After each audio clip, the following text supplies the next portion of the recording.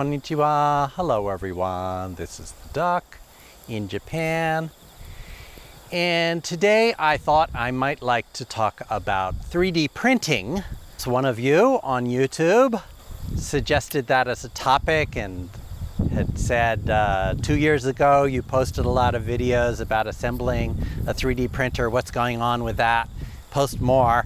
So I was gearing up to doing that, but another topic ensued that is related. Today what I'd like to talk about is my microcontroller platform, which you probably will have noticed is built using a lot of 3D printed parts that keep everything together.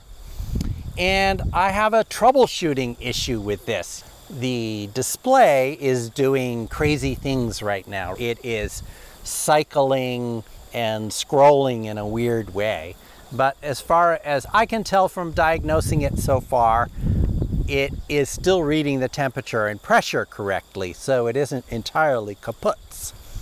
So when this first happened several weeks ago, having left it on for a few hours, at that point in time, I had secured the screen up here with a piece of double stick tape, and it was leaning over. And I thought maybe the connection was bad. So I designed a 3D printed part to hold the screen up and to secure it to the back of this popsicle stick that holds everything together. And so then I let it rip for a few days, and of course it eventually did the same thing. So now in this troubleshooting journey, the next thing to try is this microcontroller board bad? Did I get a bad one? The ones that I have been using are generic boards that are based on a design from the microcontroller manufacturer, but are made by random factories all over China.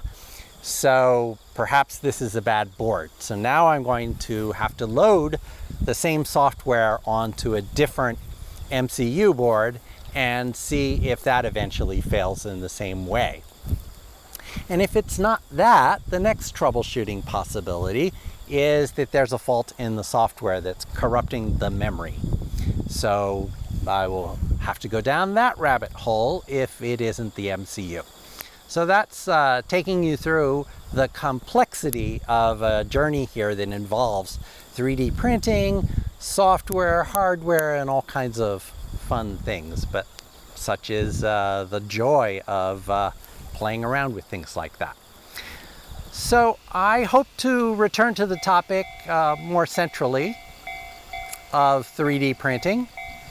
And it would be wonderful if you would provide some ideas for topics that you would like me to cover in the future.